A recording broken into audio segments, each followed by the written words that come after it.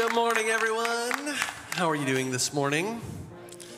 I can't hear you, but I'll just assume that some of you are doing well and some of you are not doing well. But I'm glad you're all here. If you're watching online, I'm glad you're watching with us. And we are going to start our service, as we often do, okay, like every week, with some singing. And we've got a wonderful team of singers up here and a wonderful band. And it is good to be together, and it is good for us to sing praises together and to remember the truth about our God, right? And to verbalize the truths that we know to be true about our God and about our relationship with God, and that we are made in the image of God. And I don't know if maybe some of you feel this way too, or you know this, but I'm gonna be honest with you. Sometimes I make mistakes. And I'm not talking about just on the guitar. I'm talking about in life. Sometimes my intentions are good, but I fail. But the great thing is about my relationship with God is that failure does not define who I am. It's my relationship with God that defines who I am. And God gets to say who I am. Isn't that good news? Because it's not just me, it's about you, right? So would you stand and join us in singing praise to our God.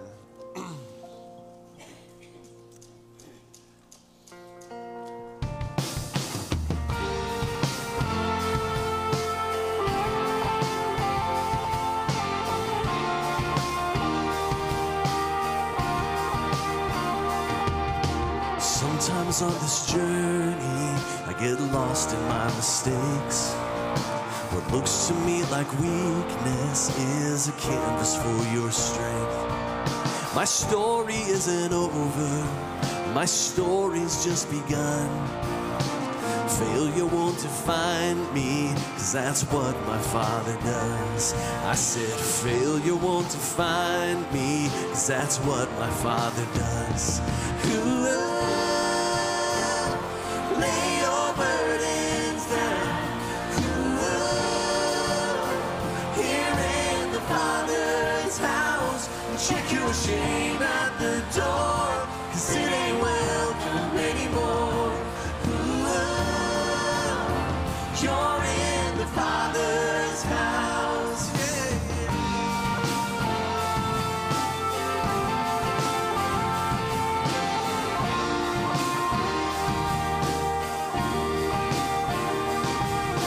Arrival's not the end game, the journey's where you are. You never wanted perfect, you just wanted my heart. And the story isn't over if the story isn't good. Failure's never final when the Father's in the room. We're singing, failure's never final when the Father's in the room. Lay your burdens down. Here in the Father's house. Check your shame at the door, 'cause it ain't welcome anymore. You're in the Father's house.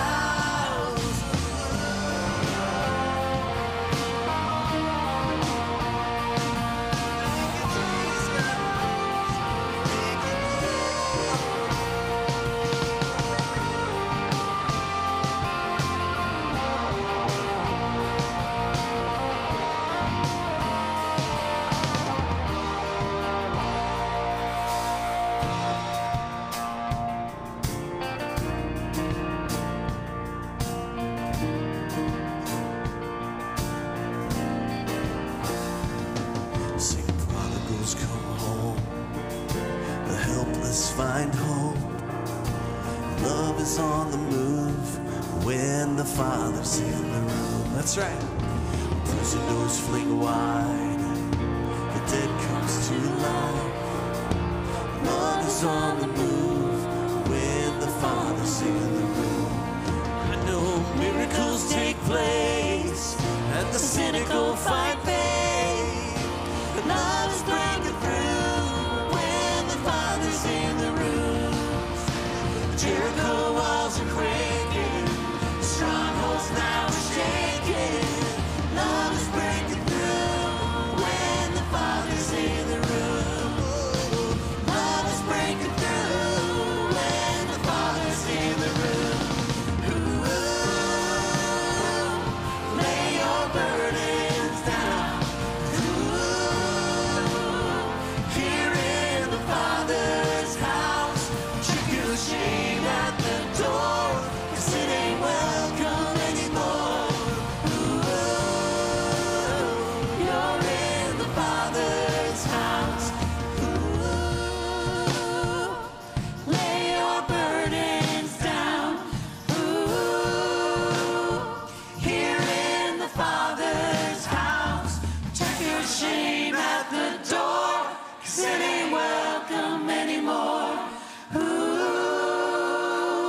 You're in the Father's house. Amen. Oh, it is good to sing and praise the Lord and to remember our relationship with Him. And that He is our Father, that He cares for us like a father, that He is Jehovah Jireh, the Lord provider, is what that means. We don't need anything else. We don't need to strive for all these other things. So seek first the kingdom of God, and all these other things will be added unto you. But He is our provider.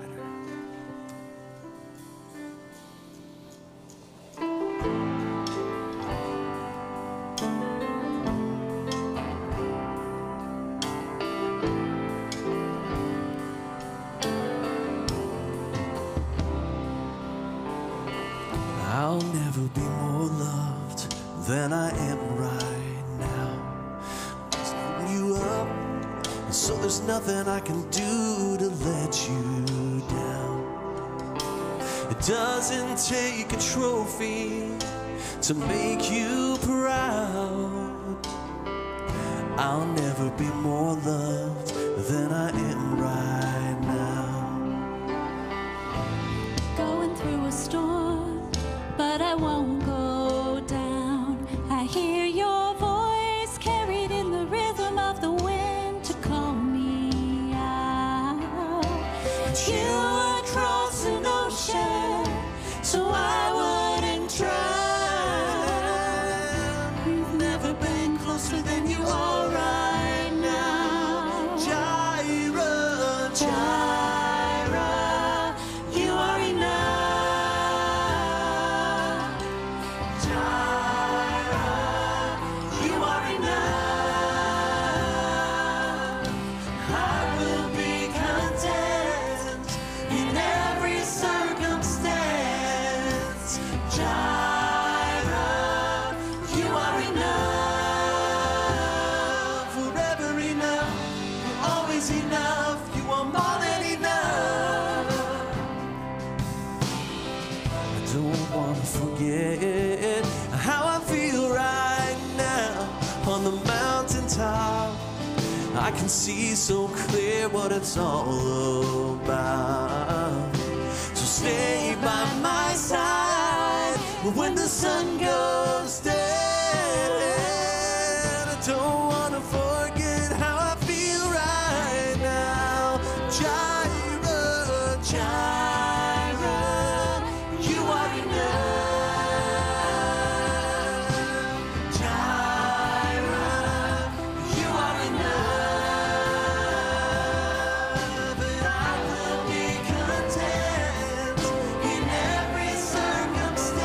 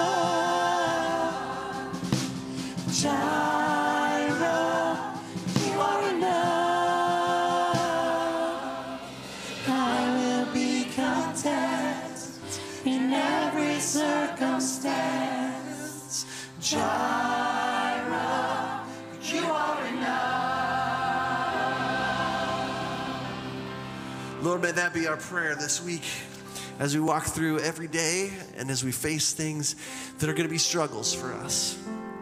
May we remember that we don't need to strive after all these things, that you are enough. May we be secure in our relationship with you and to know that you are watching over us, caring for us, that we are more loved than we could ever be. There's no other, we can't be any more loved. And that's all that we need. Thank you so much, Lord. We praise your name and we love you, Jesus. Amen.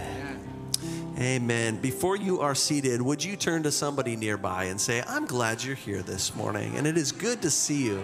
Welcome to church.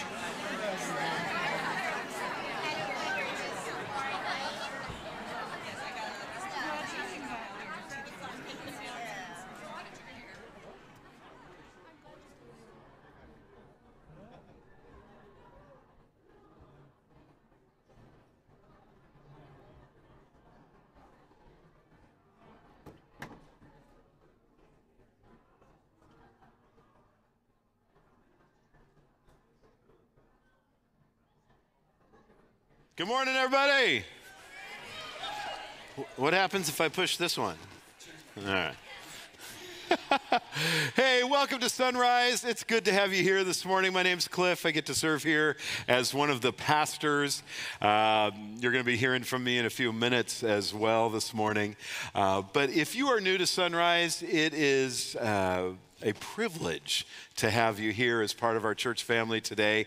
And I would just invite you, please stop by our information counter, pick up one of the gift bags that has some great information in it about the church, as well as a gift, a free gift for you, kind of like salvation is for us. That's right. Thank you. Appreciate that, Michael. A little more of that I'm expecting today. Let's see, we have a couple of announcements coming up here for you today, and we're going to start with our senior lunch. So a week from Tuesday is our next senior lunch coming up, and this is not high school seniors, sorry.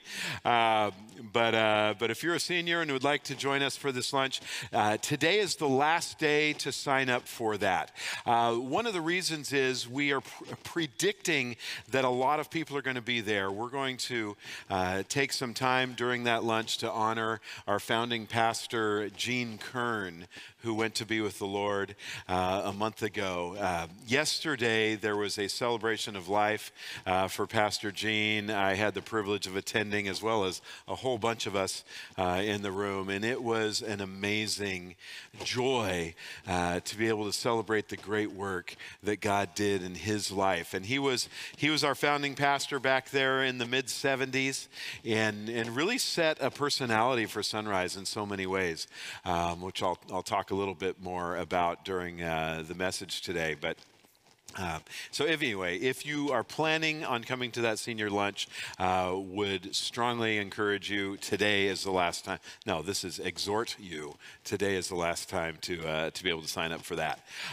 Next is that next Sunday, immediately following this service, is our annual meeting. And this is a chance to come together as a whole congregation. Lunch will be provided, and we are going to celebrate the things that God has done in this last year. We're going to share the vision for where we're going in this next year. You'll hear from all of our pastors, and then we'll do a brief recap at the end about the financial status of the church, where things are. I would tell you that things are in a good spot right now, but we'll go into a lot more detail regarding that. So that's next Sunday, right after this service. Please go online to sign up for that, or you can sign up outside in the lobby, because we do need a lunch account for how much to get for lunch. Otherwise, you're going to be stuck with candy from Trunk or Treat. And you like that segue there? They're like, hurry up, get to the next announcement. Coming up October 25th is our trunk or treat. It is a great evening with lots of people from the community that will be on our campus. We have a number of people that have signed up to have trunks out there, and kids come by and they're dressed up and we give them candy. One of the things we're asking from you, our congregation, is if you're willing, would you bring some candy? We need some more. We have a box right there by the entrance that you can stop by and drop bags of candy in there. That would be a real helpful thing. That way we can be sure that everybody who has a trunk has enough candy to give out on that evening on the 25th. I believe this is my final announcement coming up, and yes, it is. We have a need/want to have a few of you join us on our greeting team. And this is a really cool ministry. Now, granted, if you're like I was in elementary school, where you really don't want to look somebody in the face and you know, you'd rather kind of be hiding, this is not your ministry.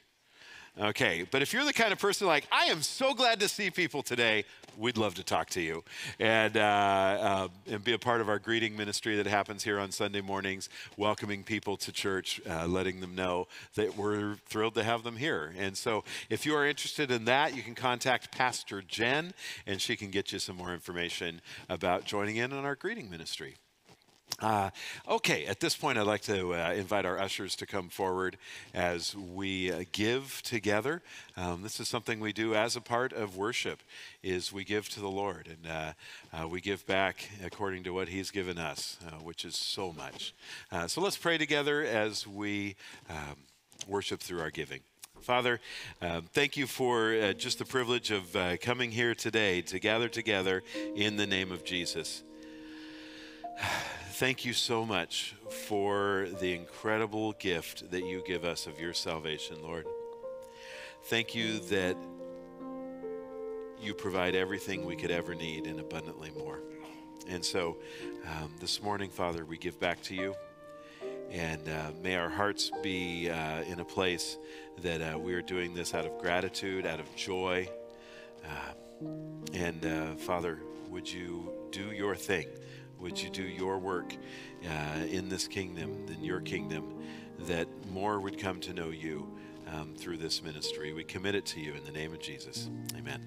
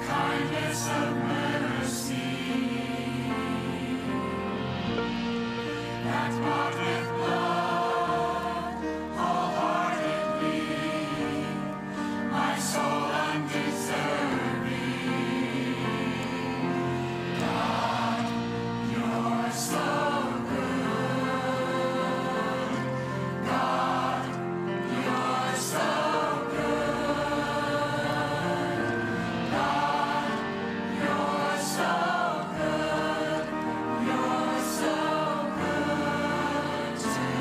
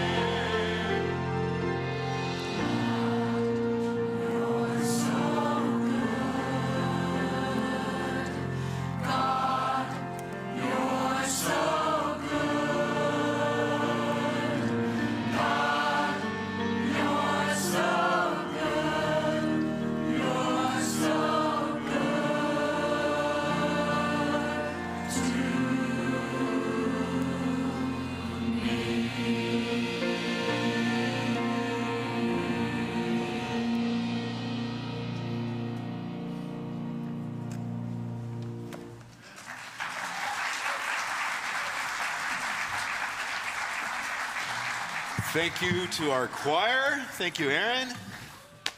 Love it. Okay.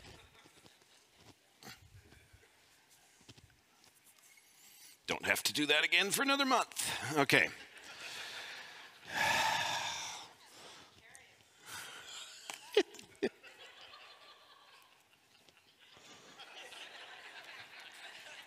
You keep me honest is what you do. Good morning. As I look down at the Velascos here, this is a good transition into, Luke, when he's here, always has a few announcements he throws in. So I'm going to throw in my announcements here. And seeing Michael reminds me of this. Michael plays a significant role in our men's ministry here at Sunrise. And coming up here in just a couple of weeks, we have our men's conference up at Zephyr at what's that place called? Lake Tahoe. I've heard of that before. Guys, this is it. This is the last chance to sign up. And we have extra spots, and I don't want to turn them back in. And so if you have not signed up for men's conference, ladies, if you have not signed him up for men's conference, do it now. Do it now. We have to make that decision this week, how many spots to send back. So would love to have as many guys from Sunrise there as possible. Today, as we jump into Genesis chapter 1, verse 26, I'd invite you to open your Bibles and follow along. Follow along on your device if you have that. We're in page 1 of your Bible. Unless you have a large print, we're probably in page 2 in the large print Bible. And I will not have notes on the screen today. However, they are in the Sunrise app. So if you happen to have your smart device with you, you can open up the Sunrise app, and it's right there at the top. Genesis 1. We've made it through 5 days of creation so far, and got into day 6. And as we get into day 6, at verse 24, God said, "Let the earth bring forth living creatures according to their kinds, livestock and creeping things and beasts of the earth according to their kinds." And it was so. And God made the beasts of the earth according to their kinds, and the livestock according to their kinds, and everything that creeps on the ground according to its kind. And God saw that it was good. I love that word, good. We just talked about God, you're so good. I love the personal aspect of that rendition of the song. We're used to singing God is so good, but to make that personal and to look and say, God, you are so good. God looked at his creation, he said it's good. And then verse 26 is where we are today. I was assigned one verse to preach on today. What do you do with one verse? It's a lot harder than you would think. I got stuck in the first 4 words, which was kind of fun, but let's get into it.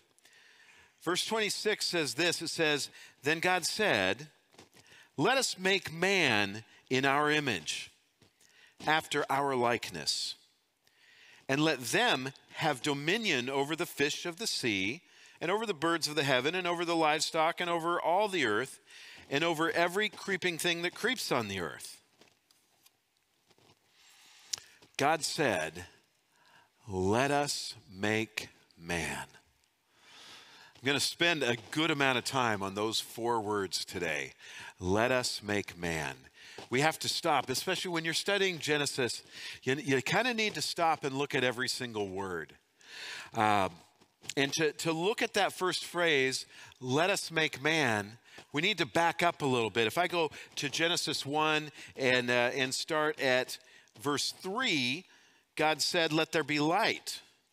In verse 6, God said, let there be an expanse. Verse 9, God said, let the waters under the heaven be gathered together into one place. Verse 11, let the earth sprout vegetation. Verse 14, and God said, let there be lights. And all along the way, in those first 5 days of creation and into the beginning of day 6, God said, let there, ... okay, whatever it was. But then you get to the creation of man, and God said, let us make. It becomes personal at this point. God didn't say, let there be. He said, let us make. Any English teachers in the audience this morning? Oh, boy. All right, we're going to do a little bit of elementary English for a moment. Up to this point, we've been talking about God in the third person. He, God, him. He did this, and God said, let there be. We're talking about something a little bit distant. But this is the first point. We find God in the first person. And we find God in the objective form of the first person plural. I have been dying to say that forever. I learned that in elementary school. Thank you. The objective form of the first person plural, us. God said, let us make. What's happening here is something that is incredibly personal. God is taking, not just speaking something into existence, but God is personally creating here. And then he gives us this word, us. It's a plural word, which throws a lot of people off because God is seemingly singular, right? God is one.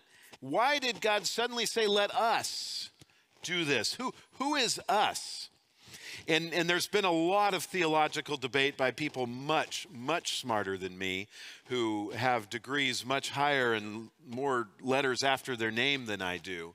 But there's been a lot of debate about this. What is us? Some people believe in kind of one prevailing approach is that us was God and his heavenly court of angels.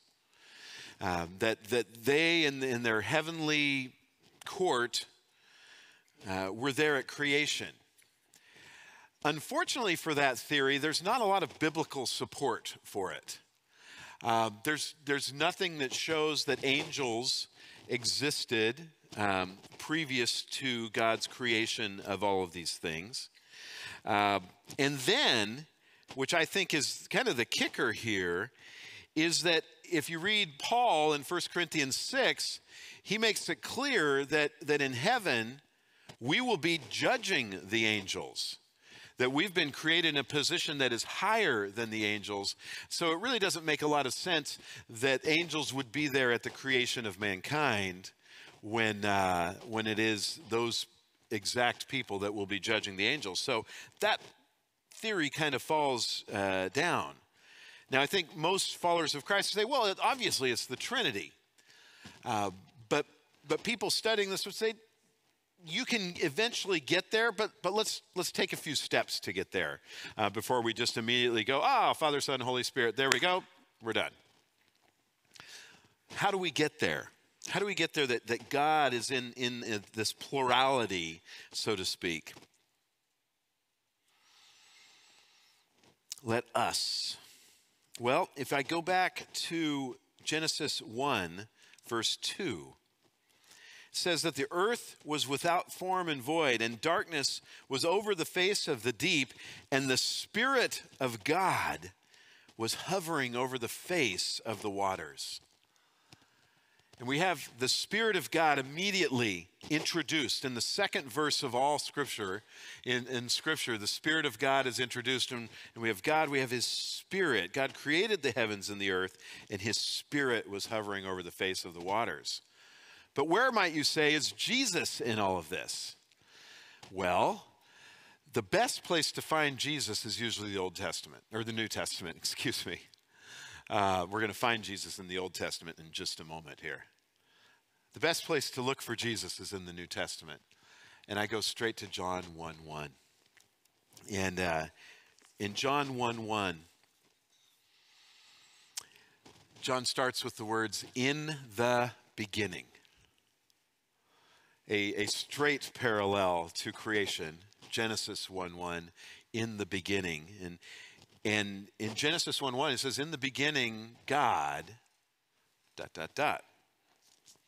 John 1:1, in the beginning was the Word, and the Word was with God, and the Word was God. All things were made through him, and without him was not anything made that was made. In him was life, and the life was the light of men. The light shines in the darkness, and the darkness has not overcome it. In the beginning was the Word, and the Word was with God, and the Word was God. Jesus is the Word. And, right? And so I look back at verse 26, and God said, let us make man. They were all there. He was there in his completeness. He was there in his plurality, even though he is singular as God. He says, all right, let us make man, all right? Now, at this point, everyone kind of starts to shake a little bit. Like, well, what about the women? Well, what about the word, okay? The word is this. That is the word for mankind. It is formed out of the word Adam, okay? That's the Hebrew word. And it's a generic term. It's for mankind.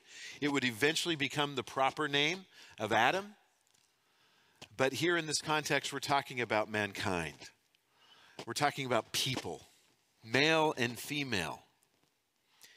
And so, let us make man. Let us make mankind. Let God, in his wholeness, create mankind in their wholeness. And we're going to go on to see it's male and female and many other things. And he says, let us make man in our image, after our likeness. And again, we have a first person, plural, possessive pronoun. Okay, I'm going to stop. The word our likeness, our image.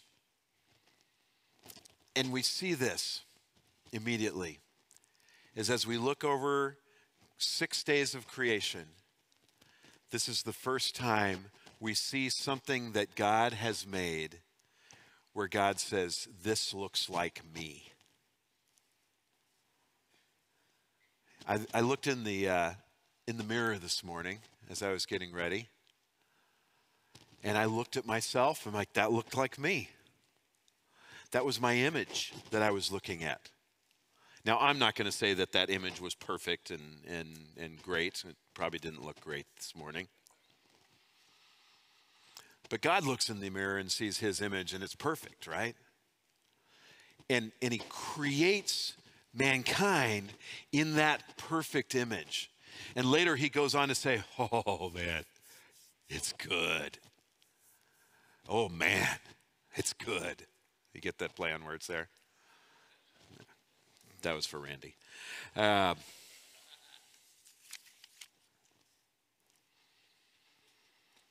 We're created in his image.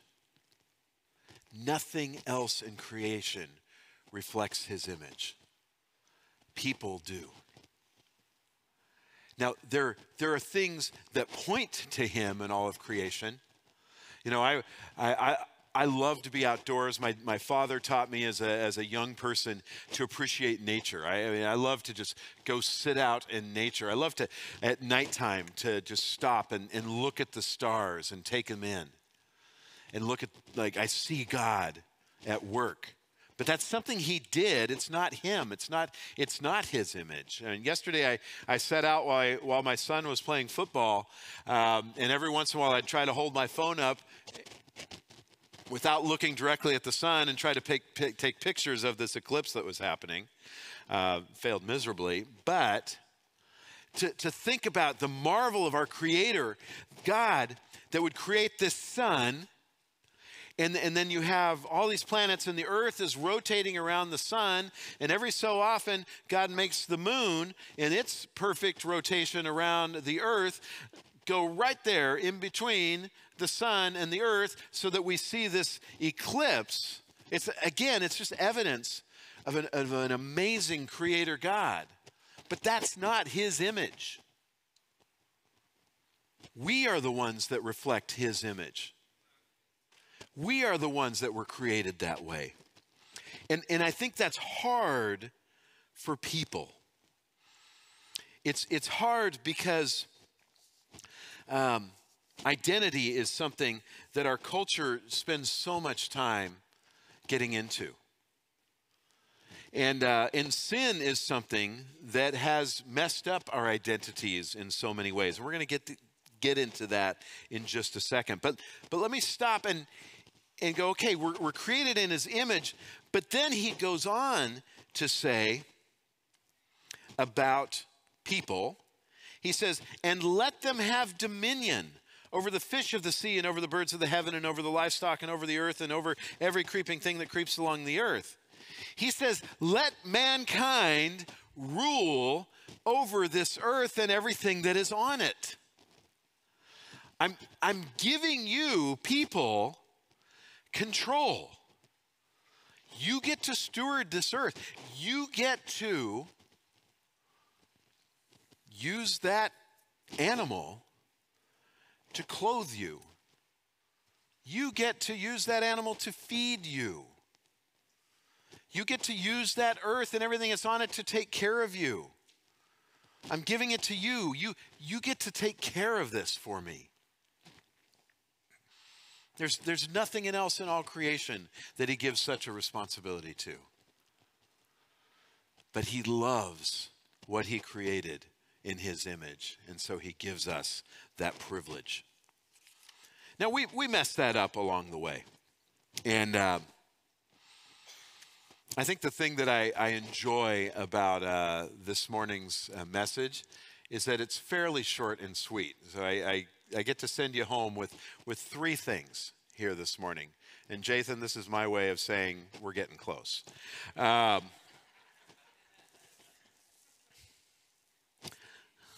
this is not where I landed it in the first service.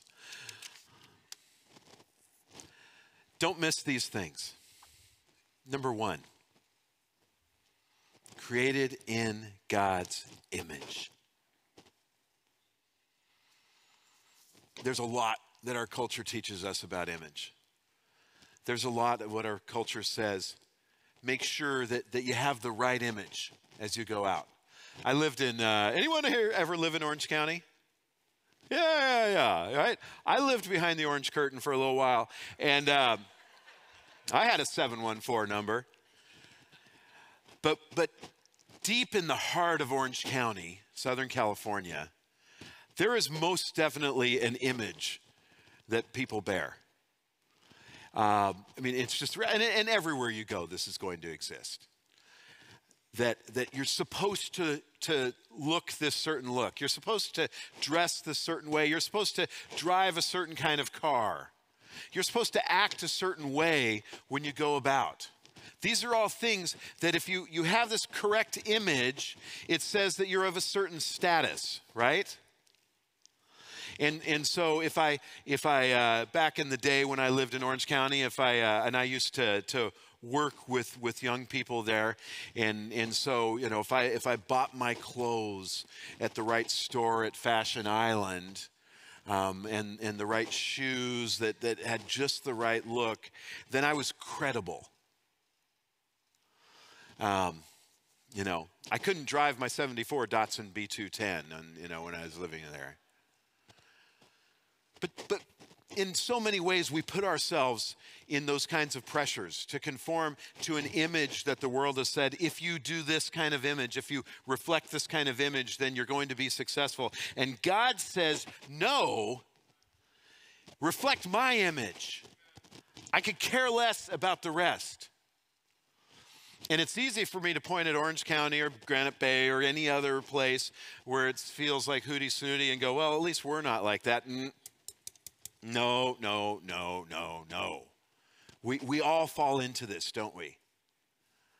I mean, this morning I fell into this. I'm like, okay, is someone going to judge me because I don't have my shirt tucked in?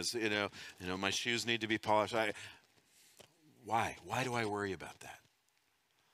I should be worried about what the person who created me, I should be worried about living in his image. Not anything else that the world says matters. Second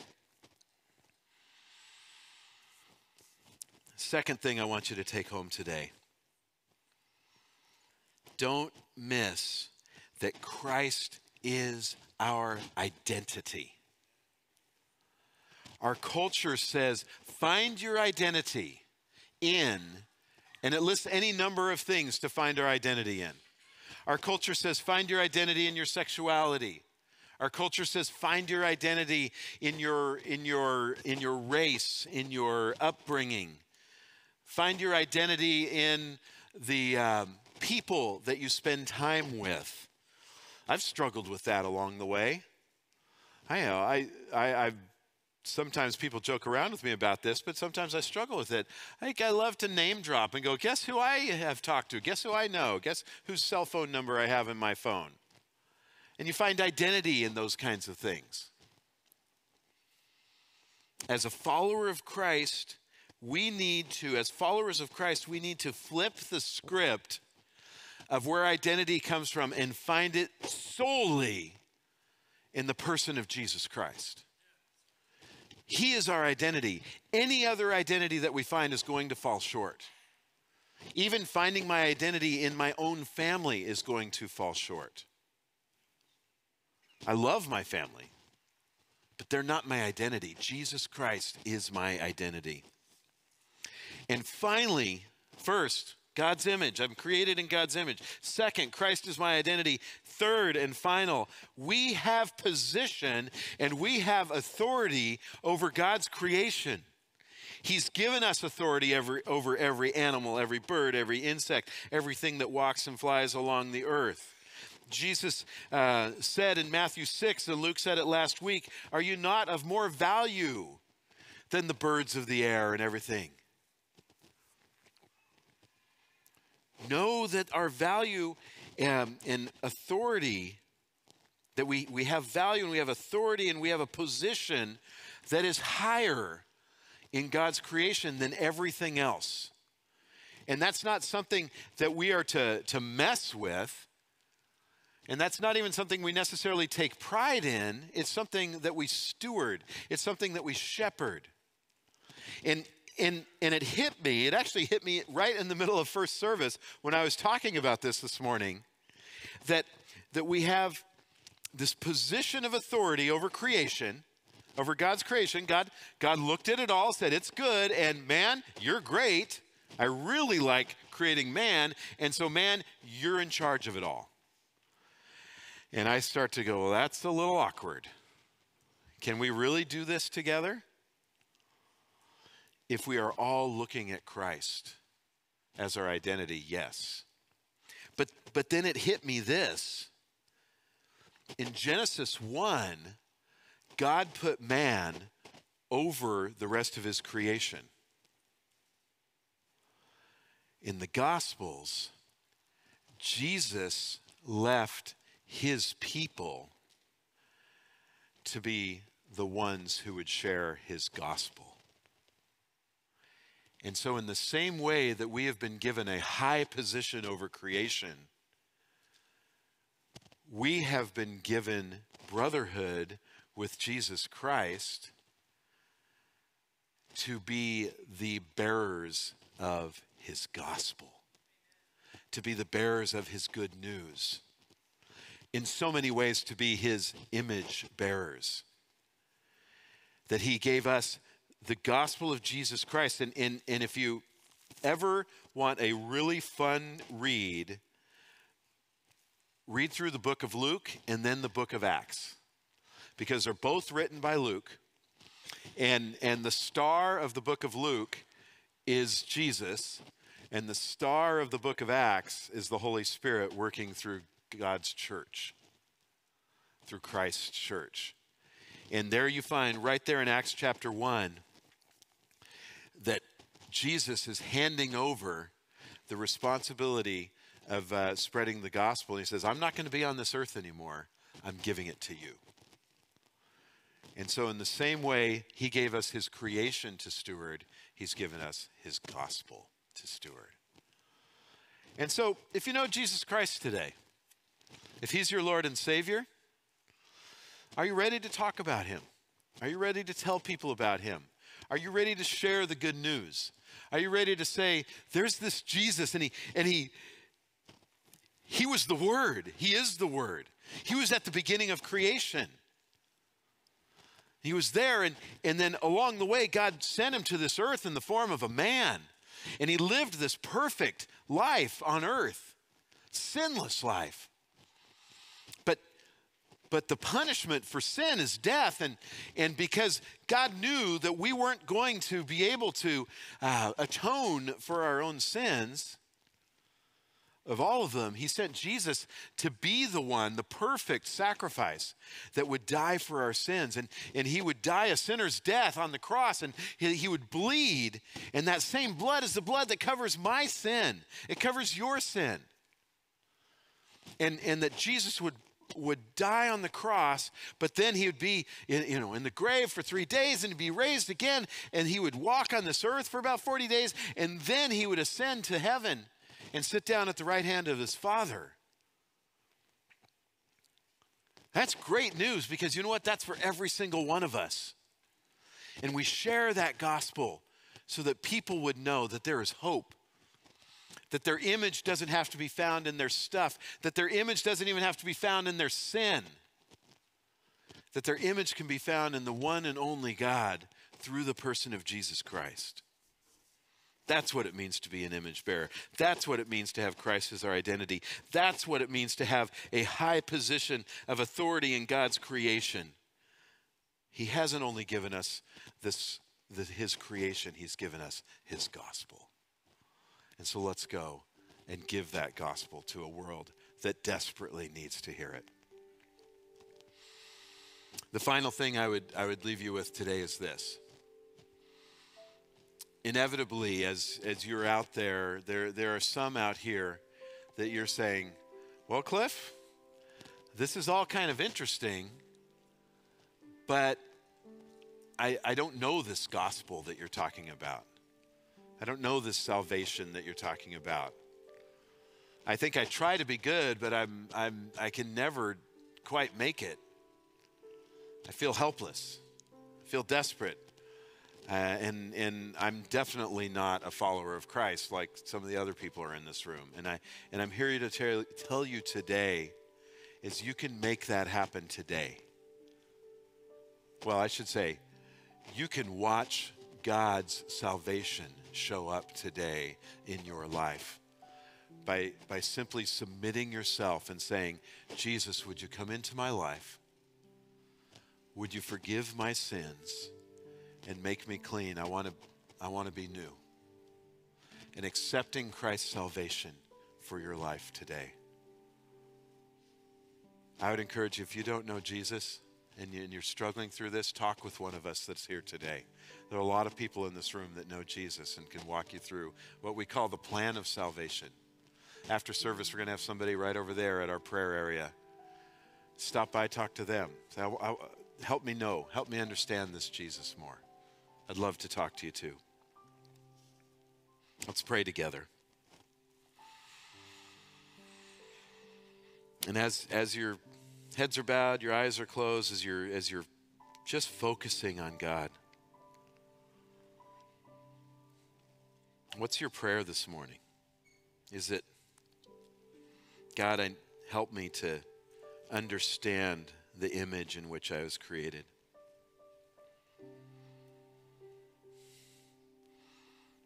Or is it, Christ, I need you to be my identity. I've been finding identity in so many other things. Or is it, God, I know you've called me to be your ambassador in this world, to spread the gospel, and I haven't been doing that. Father, I need your help through the power of the Spirit to be your ambassador, to be one that would spread the good news?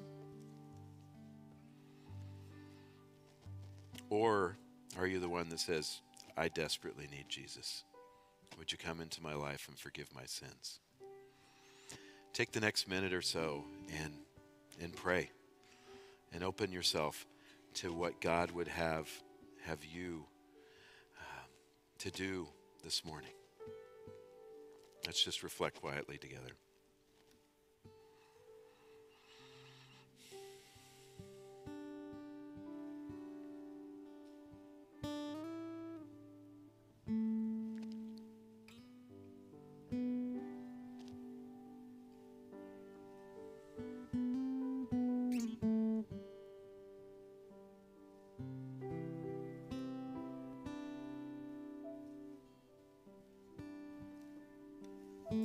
Father, we thank you for your Holy Spirit that moves in our midst,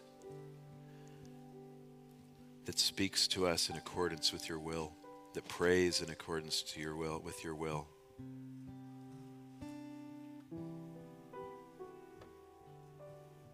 Father, help us to live in the identity of Jesus Christ. And would each person in this room know you personally and intimately. Amen.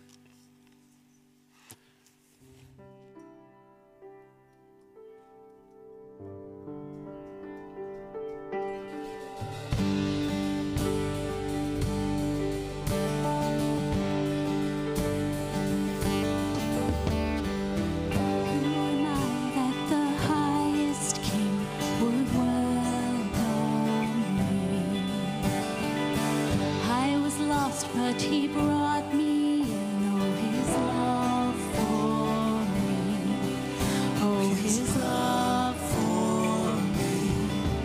Who the sun sets free, oh, is free indeed. I'm a child of God, yes I am. Free at last he has ransomed me, his grace runs deep.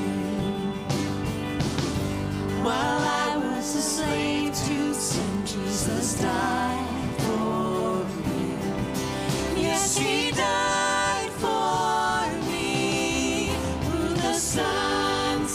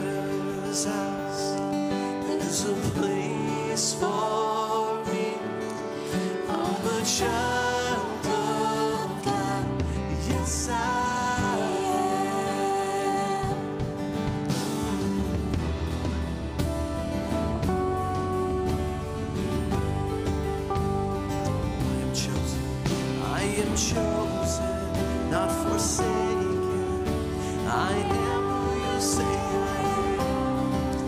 You are for me, not against me. I am who you say I am. I am chosen. I am chosen, not forsaken. I am who you say I am. You are for me, not against me. I am who you say I am. I am who you say I am. I am who you say I am. Who the Son sets free is free indeed. I'm a child of God. Yes, I am. My Father's house, there's a place for me. I'm a child of God. Yes, I am. My Father's house, there's a place for me. I'm a child of God. Yes, I am. Amen. Yes. Hey, don't forget on your way out, sign up for next week's annual meeting, and so we can be sure to have a good head count for lunch, men's conference, and go out there as chosen ones, created by the Lord in his image, child of God. God bless you. Have a great week.